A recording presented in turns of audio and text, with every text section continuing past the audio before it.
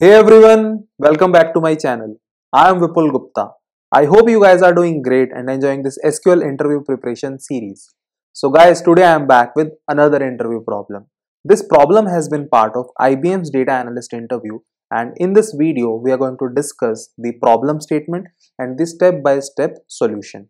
The complexity level of this problem is pretty tough, and I have tried my best to make it as simpler as possible for you guys to understand. So guys, today's video is going to be very interesting, but before proceeding further, do not forget to hit the subscribe button so that you do not miss any update regarding my upcoming videos. Right? So guys, let's get started. So guys, now first of all, let's understand this problem statement. The title of this problem is employees with same birth month, right?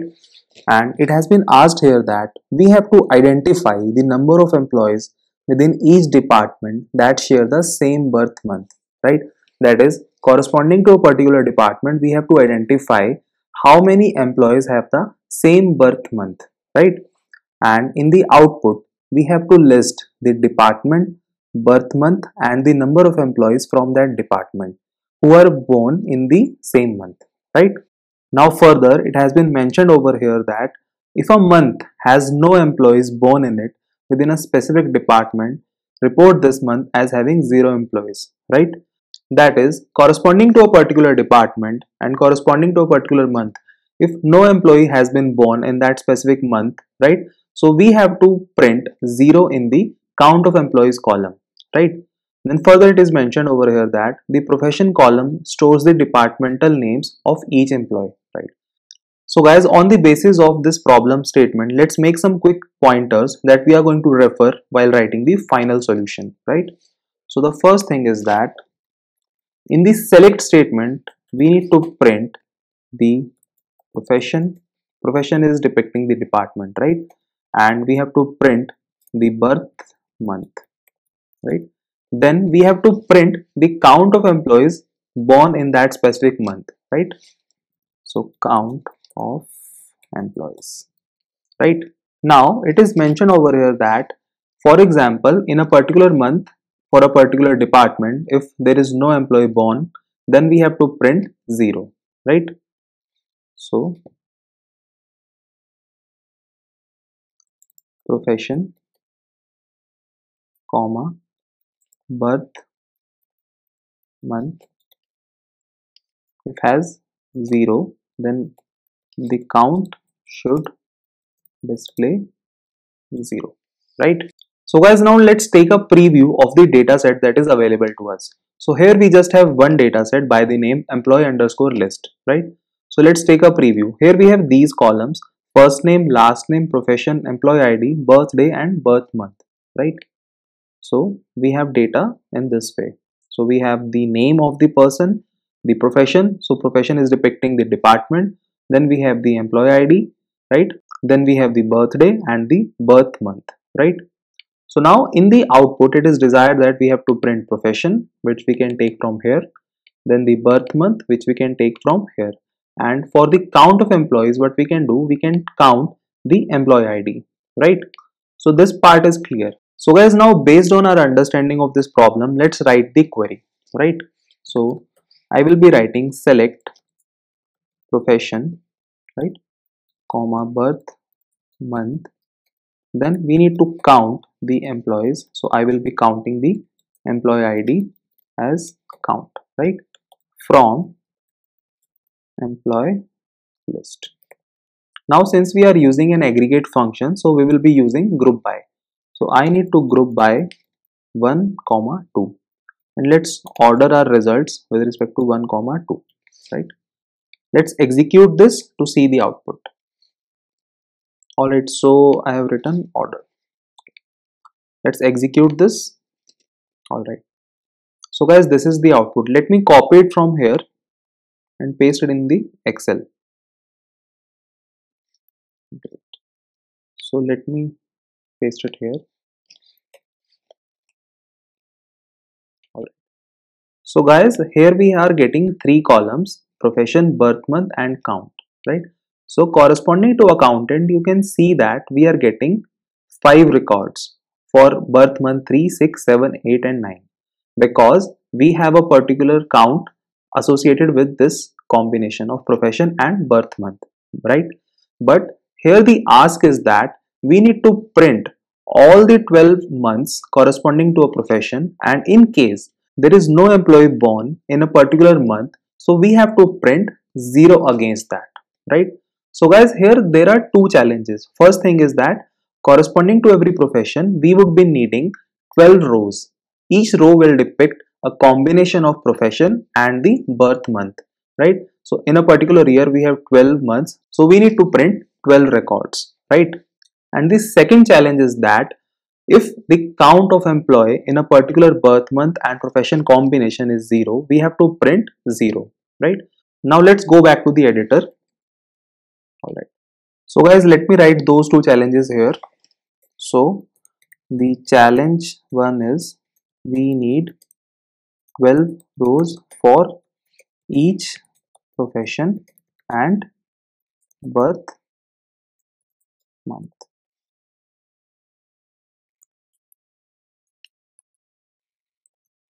right? So this is the first challenge and this is the second challenge, right?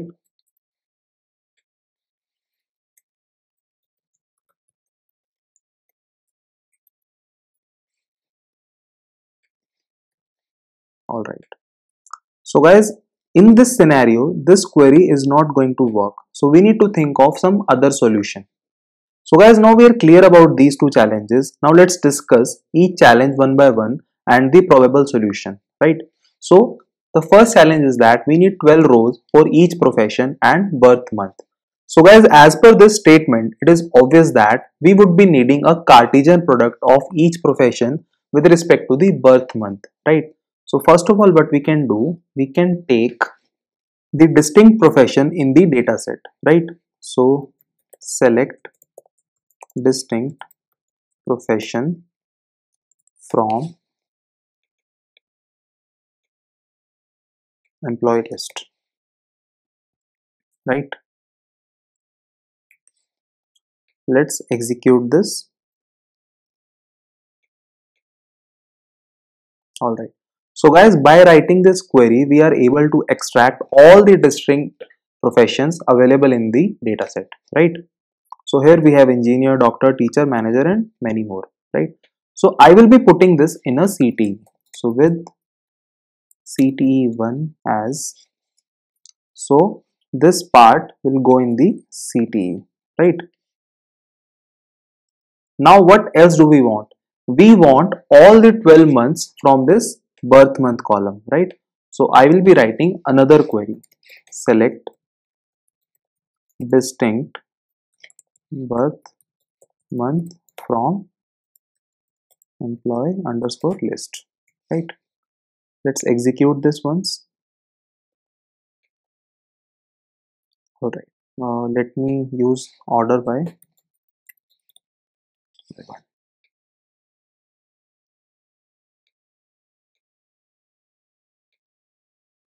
All right. So guys, using this query, we are able to fetch all the 12 months from 1 to 12, right? Now what we can do, we can take a cross join of this output and this output so that corresponding to every profession will be able to print 12 rows, right? So let me put this in another CTE2 as. So guys, I can do this part in a single query, but I am using multiple CTs for you guys to understand, right? So guys, now we have these two CTs. Now let's write a select statement to take the cross join of these two CTs, right? So let me put a comma here, right?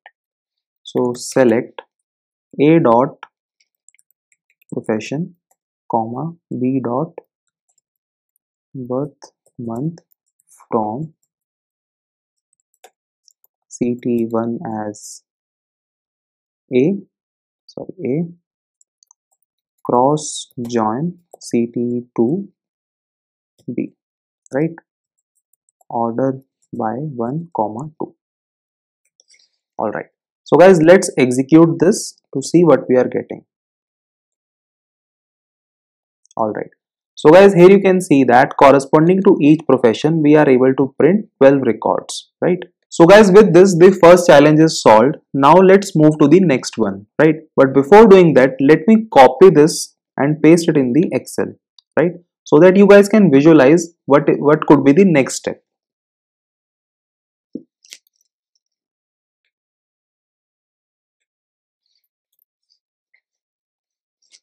All right. Okay. So guys, here you can see that in this table we are able to print the profession, the birth month and the count, right? And in this table we have all the professions, all the birth month combination, right?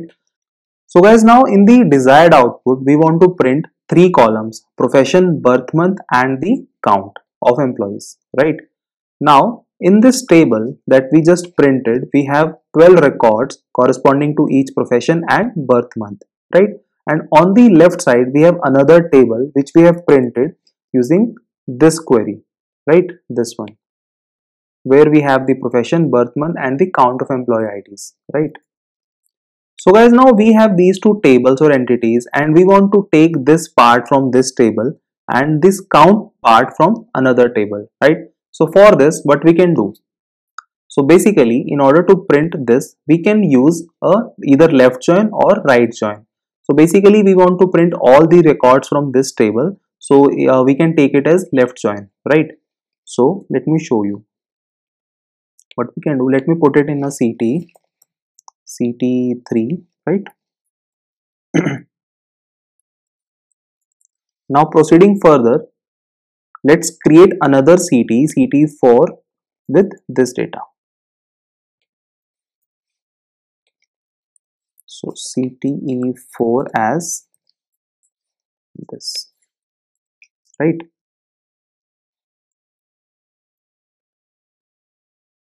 Let me put a comma here. All right. So select.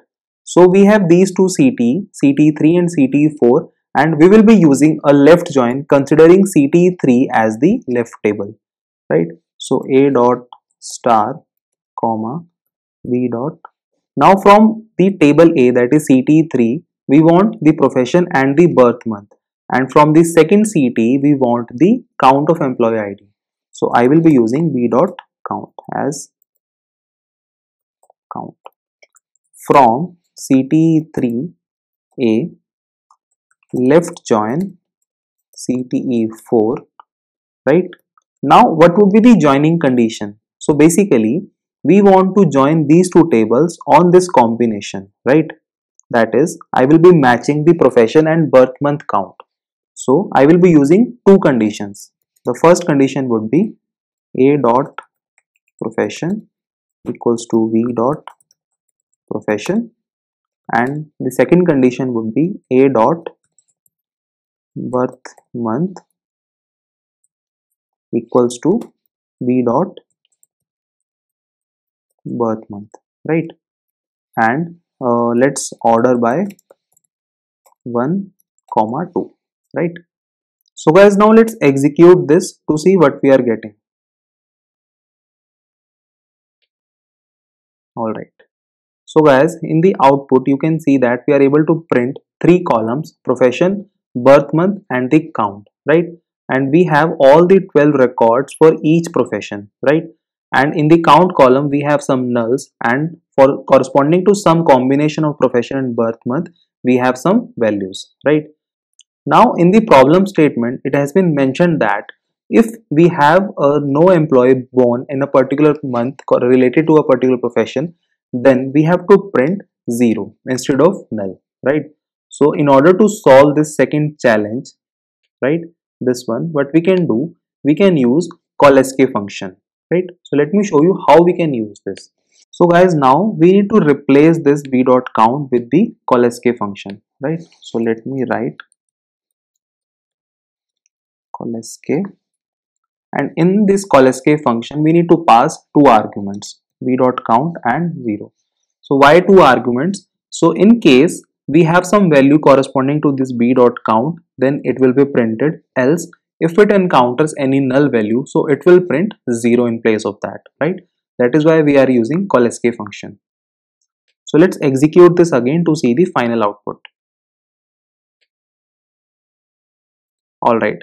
So guys, this is the final output. So guys, here we are able to print the profession, the birth month and the count. So corresponding to profession and birth month, we have 12 records, and in case corresponding to a particular combination of profession and birth month, if we have no person born in that particular month, so we have printed 0 here, right? So we have achieved the final target. So guys, I know this is a pretty complex problem, so let me give you a recap for your ease, right? So first of all, what we have done, we have broken this problem into few CTs to make it easier to understand. So in the first CT, what we are doing, we are taking the distinct professions from the employee list table and putting the result in the CTE, right? We are taking CTE1 for this particular data. Now in the CTE2, we are taking the distinct birth month from the employee list table, right? After that, we have used cross join for these two CTs so that corresponding to each profession, we can print all the 12 birth months, right? Now, in the CTE4, what we have done, we have taken the profession, the birth month and the count of employee ID from the employee list table, right? But in this output, we are just able to print records corresponding to those professions and birth month, where in the count column if we have some specific value, right? But in the final desired output, we need to print the profession and all the 12 birth months, right? Whereas in this output, we are just getting the records where a particular employee has been born, right? So in order to do that, what we have done, we have used left join, considering the CTE3 as the left table where we have all the 12 records and CTE4 as the right table, right? And we have joined these two tables on these two conditions. A dot profession equals to B dot profession and birth month equals to birth month, right? Now, after that, in the select statement, what we have done, so if we join these two tables and if it encounters a null value where there is no match, so it will print null, right? But the ask here is that we need to print 0 in case there is no person born in that particular month. That is, we need to replace the nulls, right? So for that, we have used the call_escape function, and in the call_escape function, we have passed two arguments, b.count and 0. So if it encounters some value, then it will print b.count, else it will print 0. Alright, so guys, this way we can solve this problem. So guys, I know this is a pretty complex problem. So I tried my best to solve this as simpler as possible for you guys to understand. And in case you have any other solution, please do share it in the comment section with all of us. So guys, thank you for watching this video. I hope you like this. In case you like the video, do not forget to hit the like button and subscribe my YouTube channel for more videos like this. Also, in case of any doubt or any query, just let me know in the comment section. I'll try to answer all of them one by one. Also, if you have any other interesting way of solving this problem, do share it with us in the comment section below. So guys, once again, thank you for watching this video. Keep learning, keep growing. See you in the next video.